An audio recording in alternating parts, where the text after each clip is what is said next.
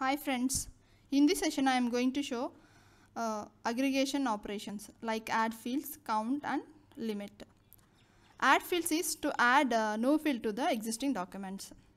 The output of add fields document contains all the documents which are already there and plus the newly added document. So we can add new document and whatever the previous documents are available, it will be written. It's same like a project, $project. So $count is to get the actual count of the records, like it passes the document to the next stage that contains the count of the number of documents in the input to this stage. So it is like the previous stage, how many records are written, to this stage it will return that count. $limit is to limit the number of document passed to the next stage in the pipeline. Using this limit we can only pass only the limited element to the next pipeline stage. So now I am going to RoboMongo to show how to use these operations. So now I am going to use my accounts tab collection. So this is having list of document. So now by using add field I am going to add full name. Full name is first name plus last name. So I am going to use $AddFields.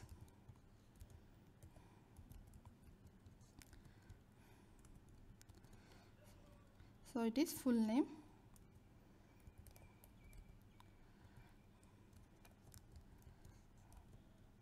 So I am going to use $concat to add these two names.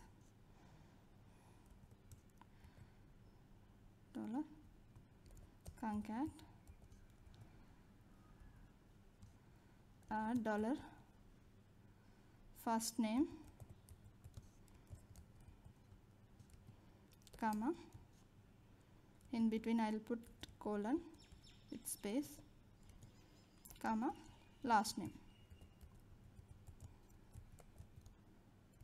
and close the array and close this. See, when I run this, I got full name. With respect to the existing document, it added one more field called full name, which is contain first name plus last name. So I can add multiple add fields at same line, or I can add one more add field to add one more document. Example, if I want to add one more add field,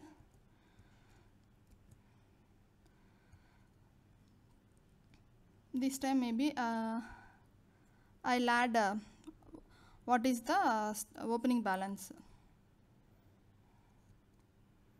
Just add fields,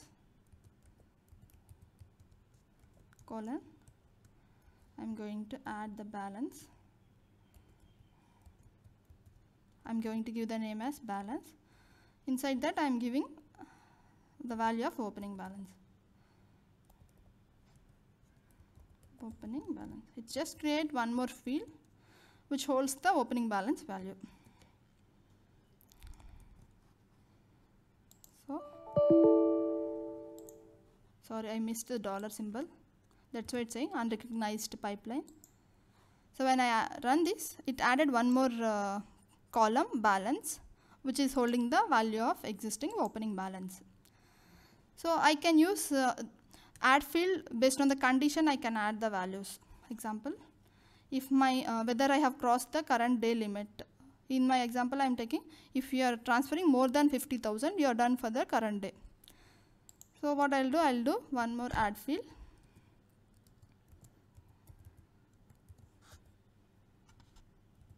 Add fields. So I'm going to do it based on the condition. I'm going to give the name as is current day limit is done. Is current date limit is done. So this is my field name. Inside that I am going to use $condition based on the condition. If it is above 50,000, I will say you are done for today, else I will say you have option.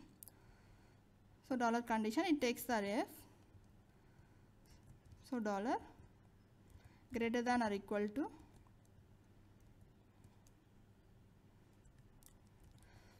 So this greater than or equal to takes two values. One is my transfer amount, the other one is I am taking as 50,000.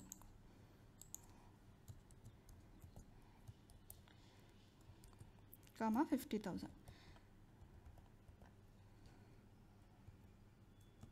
So what I am doing, if it is greater than or equal to 50,000, I will say yes, else I will say no. You are not done for today. No means you are not done for today. You have still limit to do the transfer. See, when I run, see wherever the transfer amount is 50,000, it was giving X. See, this transaction is 50,000, so it was giving X. S, here it is S. Actually, I should sum that based on the account, then I have to do this. Maybe what I can do, I'll use dollar group with sum, and then whether it is above 50,000, then I can do that. So, but for now, just for showing how to use dollar condition inside AddField, I was running on this each document. So like this, I can just add conditions. If you want to print some value here, I can pass that example. If I want to give transfer account number, I can pass like dollar transfer account. That also is possible. So if you want to insert add fields inside embedded document, that also we can do. So I'll use employee collection, because employee collection is having embedded documents. So this is my employee collection. So what I'll do, I'll try to add some document here inside hobbies.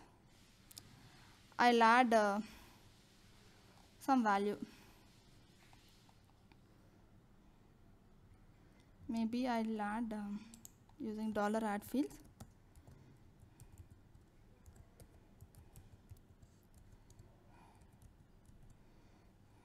So it is inside the degrees dot, I am giving some random what I can add, like award,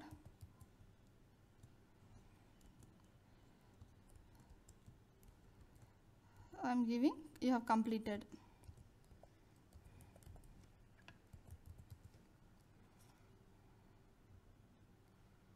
So inside degrees dot award, it should be getting completed. See, when I run this, award got added inside the degrees array object. Each object it got added, and because I have hard coded the value completed, it inserted completed in all the documents.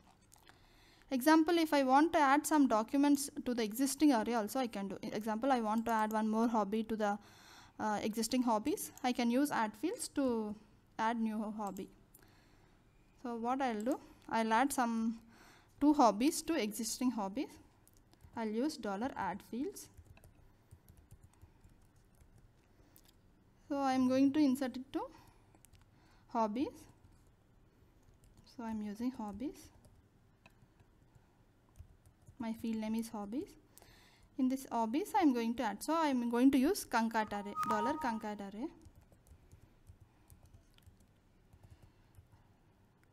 Cat array. It takes array arguments. So first one is my hobbies,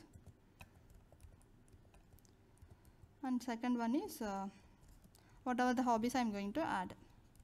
I am going to add walking and dancing.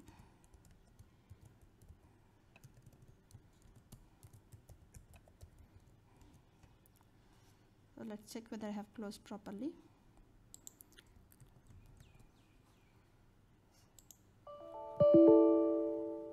It's concat arrays.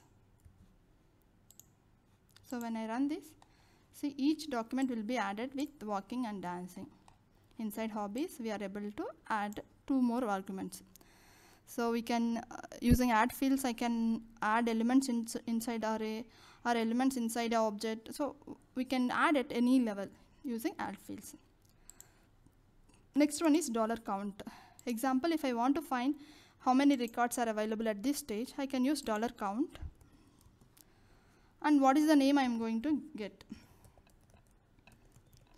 So $count. I'll use name as total count.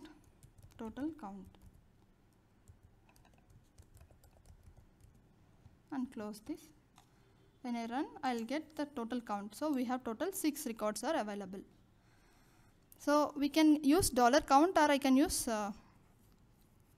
with $group by and projection. That also we can do. This do same as instead of this, what I'll do, $project, $group by underscore ID.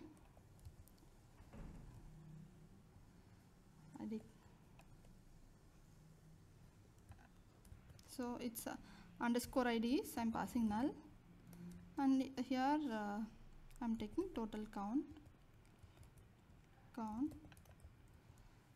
which is aggregation operation of $sum :1, closing this, 1 2 with $project underscore ID 0 : 0. So I'll explain this $project in my next session. For now, it displays the documents. See, when I run, we got the same total count is 6. So I can use either $count, or I can use with the group by and then $project. Whichever way we want, we can do that. So we'll be able to get how many records are there at that pipeline stage. So next one is $limit. Example, now we have 6 records. If I run this, I am getting 6 records. If I want to take only 2 records of this, I can use $limit. It will pass only 2 records to the next stage. $limit, I'll give 2. See, when I run this, it got only 2 records. So it will pass only 2 records. But we should be very careful when you are using $sort with $limit. If you are sorting, the order will be changed based on either ascending or descending. In the default, you might be in the underscore, it will be sorted in underscore ID order. So based on your need, you have to check. So limit will pass how many records you want to the next stage. That is for $limit. Thank you, friends. Please subscribe to my channel.